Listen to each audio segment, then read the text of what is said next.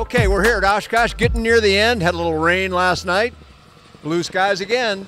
We've already looked at this airplane, but there's something different about it. I'm Dan Johnson talking to Chip Erwin, and this is the Merlin Light that created such a stir at last year's Midwest Expo, LSA Expo. Lots and lots of people enjoyed reading about that. You still will, but this has a big difference on it. There's a propeller out here in the wing, literally in the wing. Chip, what on earth am I looking at? A lot of great advantages, and one of the innovations that we're introducing here at the show is a method that you can cut the takeoff and landing distance by 75%. And so and this is for an airplane that already didn't use a lot of runway. Oh, right. We're already at about 120 feet to take off, so now we're down in like 20 or 30 feet to take off and to land. So what this does... Okay, tell me more. We have a 12 kilowatt electric motor embedded into the wing with a slot for the propeller, and we have a separate throttle for both of these motors linked together by computer. So when we take off, we can double the thrust of the aircraft. So we're starting out at nearly 200-pound thrust with the Polini on the nose, and we're adding them 150 pounds more thrust. We're approaching the gross weight of the aircraft. That smacks of vertical climb, Chip. Which is like F-16 numbers. But we only maybe not quite as noisy though. But we carry the battery. You can carry the whole battery for this in your hand, because we're only using it for, say, if you use it for 20 seconds at that climb rate, you would take off in the 20-25 feet, and you would climb over your 50-foot obstacle in the first few seconds. And then you turn them off and climb on the gas motor and fly the rest of the mission on the gas motor. I see. So this is just a takeoff and maybe some other assist. Well, there's two other things. Not a cruise thing. It has three functions. Okay, go ahead. It could be used just as a flight sustainer if you're doing motor gliding with this. Okay. But what it does when it stops, it automatically goes to horizontal. Oh, it does. Okay. And it basically disappears. So you have no drag. You know, you might have a little leakage through here. You can see my hand coming up through the wing, but that's not much. The air doesn't really want to go there much. Well, when you're flying horizontal, there would be some, but there'll be a built-in gap seal. Oh. So that's going to close it off to make sure that there's no airflow leakage, so the wing stays efficient. So there's another phase 2 of the operation is when you're coming in on your final on an approach, and when you're coming in turbulent and windy conditions, you need to fly faster than your stall speed. But the faster you go with the exponential of kinetic energy, of course, the longer it takes to stop. Sure. So if you can come in at closer to your stall speed, you're risking aileron reversal or loss of control. But if you have these motors running about 20%, I see where you're going. You can turn them on a minute before on the approach at 20%. That's a lot of battery, even on a handful of batteries. I'm moving the aileron a little bit here for you. You have blown ailerons and blown tail surfaces if we put the motors on the tail as well. Now it looks like it's right about in the middle of the aileron. Was that deliberate? Yeah, of course. But what you have here is you have full roll control at 0 airspeed. You can move the wing up and down before you even take the brakes off. 0 airspeed control of the aircraft. Of course, you're not going to do that in flight. But now when you have these coming in at 20%, you're much closer to the stall speed. You can make a safe approach. And a normal landing, you land, but you're waiting for the brakes to be effective with a little bit of weight to come on them, and you have your normal rollout.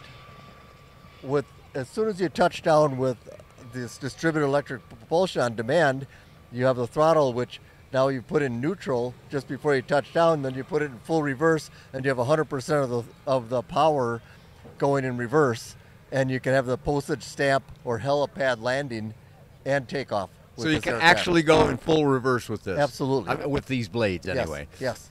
Wow. Okay, that's cool. Now, you know, I'm standing here looking right down the leading edge of the wing, and it seems like kind of a long way back to the airplane. Are these wings longer than we saw before? Yeah, this is a brand new wing. Oh, tell me about that then. It's fantastic. I just can't stop looking at it. There's nothing like this this wing that is 3D tapered. It's all done on the high-end 3D software. and every rib is different. Every rib on the ailerons is tapered. Every rib on the flaps is tapered. The flap is as long as the Merlin wing. It's a full-on slotted flap. Oh yeah, you You'll can see it hanging pictures of down that. there. And it's just very effective, and it brings the stall speed down to the Part 103, 24 knot stall speed. Yeah, or less. Oh, Yeah, that's or just less. the wing. You're Even not less. that even without this arrangement. Right. No, that doesn't count. This doesn't do anything for stall speed. That just accelerates the airplane. So Right. that won't be on the production Merlin or Merlin lights. That's just a research project. Sure. But the And wing what is- you got the name on here, but I'm not sure everybody can read it. What do you call this It's thing? called distributed electric propulsion on demand. And Because explain that. It's very difficult to fly an electric airplane to have any endurance or speed, and to carry, and all your payload is sucked up in the batteries. Yeah, sure. Right. So we have about 8 pounds of battery per wing. It's basically nothing. It's 4 little RC packs. You could take them out. They're mounted on this little hatch here you can't see that comes out with cam locks. That just hinges down. Oh, and they're just batteries stuck are carried right here. Is that yeah, right? They're just Okay, stuck on there okay. with Velcro. Well, if they're that light, yeah, it they wouldn't don't take weigh much. anything. You could just pop them off, take them home, charge them. If this was something that had a lot of sorties, you could simply charge the batteries in flight off the off the alternator. engine. Oh, okay. If you're using the Polini 303, which is our stock power plant. However, this airplane with this long, high aspect ratio wing is a very good platform for electric because it's clean and efficient. And no cantilever. I mean, it is It's cantilevered. There's no cantilevered strut wing, there. It's got a windshield. You know, it's just a clean, light aircraft, and it's a great candidate for electric. So the serial number 2, which we're starting to assemble now, will have electric 30 kilowatt motor on the front. Okay. So it's going to be, if you had this option, and even the DEP on the tail, which is something we haven't tested yet, but we will, theoretically you could have a 6-motor Part 103 legal ultralight. Well, there's no limit on the number of Yeah. propulsion devices. Yeah. That was never specified. Yeah, but that's a little you got to over the back top, up a little bit now. You threw something in there about the tail, which I've heard a little bit about, but nobody else has on this video. Well, So the same tell me thing what you applies. The same thing applies. mean. You mean you'd But- put this No, same we would arrangement in the tail? Almost, but we'd use a more like a 4 or 5 kilowatt motor. A smaller.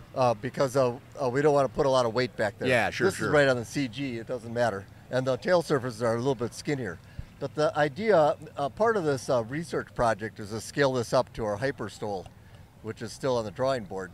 But that airplane will carry 600 pounds, fly close to 150 miles an hour, a ceiling of more than 20,000 feet, and it'll land and take off on a helipad.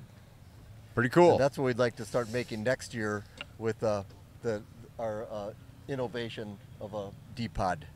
Okay, so let's go back and let's separate the two a little bit. You got Merlin Light Yeah. with the this will be the wing now on Yes. the Merlin Light. Is that Yes, correct? that is. Okay. That is the stock so wing. this longer one, the one we saw before at Midwest was a somewhat shorter wing. How much shorter was it, by the way?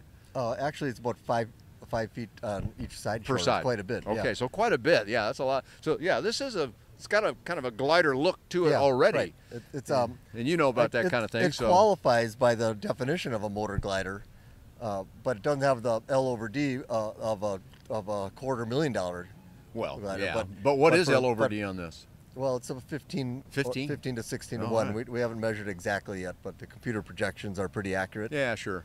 Well, as an old glider pilot for many years, that's not 50 to 1 like those Yeah, big expensive right. jobs. That's true. Those are practically infinite, it seems. But 15 to 1's very good. You could definitely soar. Absolutely. Definitely, easily soar this machine. Right. So we're going ahead right away with the electric motor. All right. It'll be a really great electric, well, either a self-launching glider or just ultralight for morning and evening sorties and fly around very low, because that's what's great about electric. Yeah. I found that out. And fly 200-300 feet and perfectly safe and comfortable and quiet.